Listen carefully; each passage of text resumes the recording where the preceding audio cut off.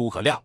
这位在历史长河中熠熠生辉的智者，为何不敢将平生所学传给亲生儿子，却偏偏传给了外人姜维呢？此中答案着实令人尴尬。诸葛瞻乃是诸葛亮的长子，毫无疑问是一个名副其实的官二代。他的一生虽有荣耀加身，却也充满了波折与悲壮。在诸葛瞻临死之前，毅然率军阻击邓艾伐蜀，双方在绵竹展开了一场惊心动魄的大战，史称绵竹之战。那惨烈的场面仿佛至今仍能透过历史的迷雾呈现在我们眼前。据史料元和郡县志记载，当邓艾进入江油之时，诸葛瞻满心悲愤，他当着众人慷慨激昂地说出了这样一番话：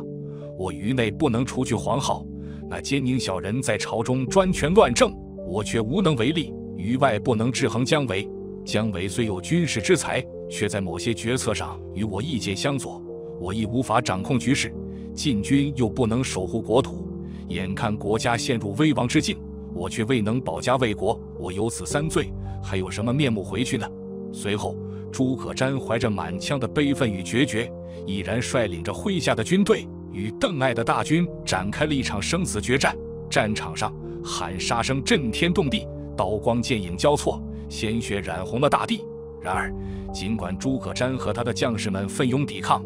最终却还是战败而死，为了守护国家付出了生命的代价。那么诸葛瞻临死之言到底是什么意思呢？他说，对内无法除掉黄皓，对外不能制约姜维北伐，禁军又无法守住国土。这看似只是诸葛瞻在生命最后时刻的抱怨，但实际上这其中蕴含着更为复杂的情感和深意。言外之意来讲，诸葛瞻的临死之言绝对有些许怨恨其父诸葛亮的意味。对内无法除掉黄皓，黄皓作为一个奸佞之臣，在朝中弄权扰乱朝政，而诸葛瞻却无力将其铲除。对外不能制约姜维北伐，姜维一心北伐，诸葛瞻或许认为此举并非明智之举，然而他却无法阻止。从这两句话来看，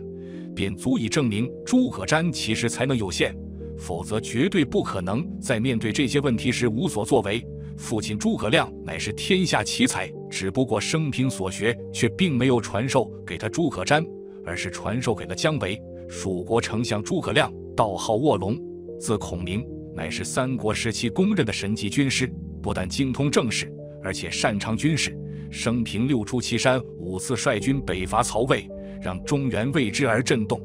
可惜的是，诸葛亮身边能征惯战的大将已然不多，如若不然，北伐有望成功。而在诸葛亮临死之前，他做了一个大胆的决定，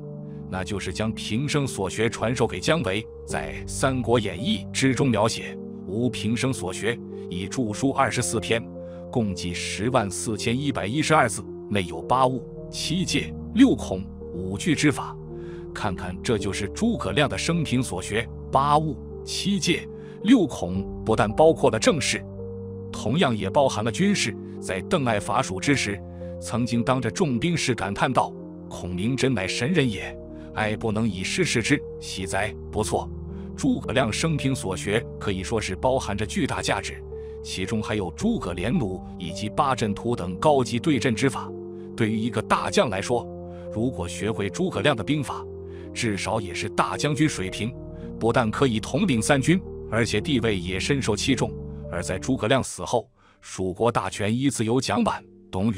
费祎三人相继职权，最后姜维担当蜀国大将军，并且率军北伐曹魏10余次，胜负过半。可惜的是，在姜维取得不小北伐成果之后，刘禅听信宦官黄皓之言，荒废政事，最后刘禅不战而降，而姜维最终也策反钟会，精心策划了一场以计害三贤之计。而姜维之败，最大程度上是刘禅的无能与昏庸导致。说到这里，如果当时有人可以制约黄皓，刘禅便有机会回归政务，由此一来，姜维便有了盼头。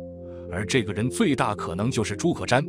然而事实却是，诸葛瞻只是一个有名无实之人。老将宗裕当年便说了这样一句话：我们已经年过70，所得的已经够多，现在是只差一死，有什么要相求年轻后辈，而是自己劳累呢？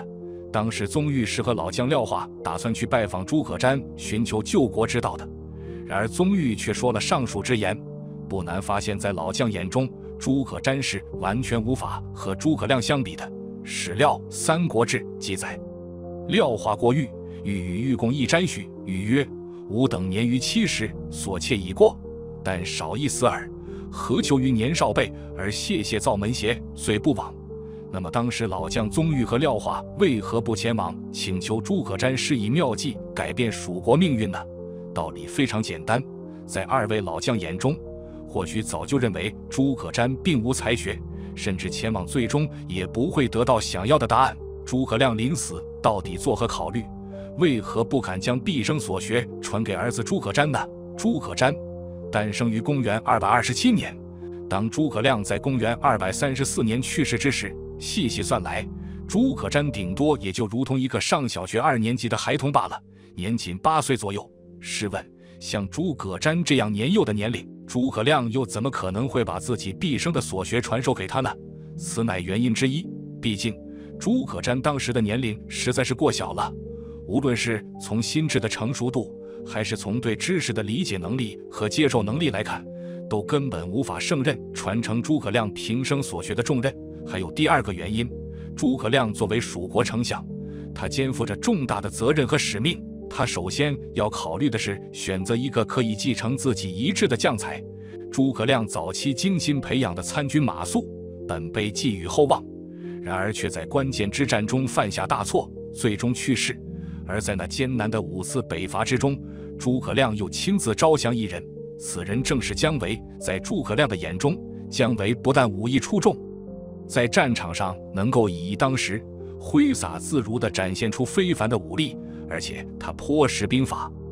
有着卓越的军事谋略和战略眼光。在第1次北伐之时，诸葛亮就曾吃过姜维的亏，那时候姜维的出色表现让诸葛亮印象深刻，就连身经百战的老将赵云也对姜维的枪法之强赞不绝口。如此综合来看，只要姜维忠于汉室，那么他无疑便是诸葛亮平生所学的最佳继承人。诸葛亮深知自己的所学需要一个有能力、有担当、忠诚可靠的人来传承，而姜维在各个方面都表现出了符合这些条件的特质。他相信将自己的毕生所学传授给姜维，姜维能够在未来的日子里继续为蜀国的大业而奋斗，为实现兴复汉室的目标而努力拼搏。而诸葛瞻虽然是丞相爱子，但是日后是什么样的人才，谁也说不清楚。而姜维呢，有目共睹，不但在北伐期间屡立战功，而且其智谋、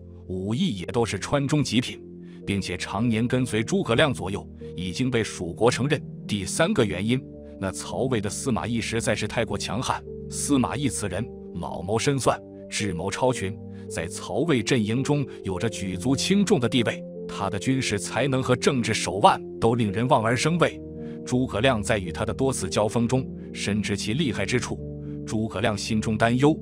倘若自己将平生所学传给儿子诸葛瞻，那么在多年之后，如果司马懿仍然健在，那将会是一个极大的威胁。而且司马懿之子司马昭和司马师皆深得司马懿真传，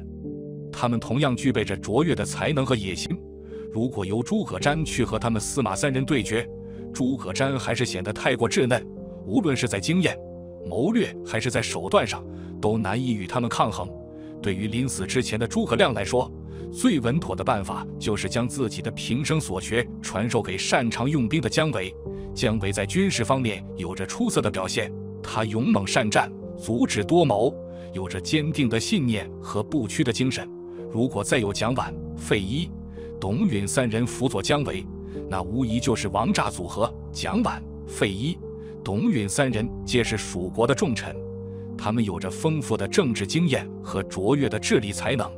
他们与姜维相互配合，定能为蜀国的稳定和发展发挥巨大的作用。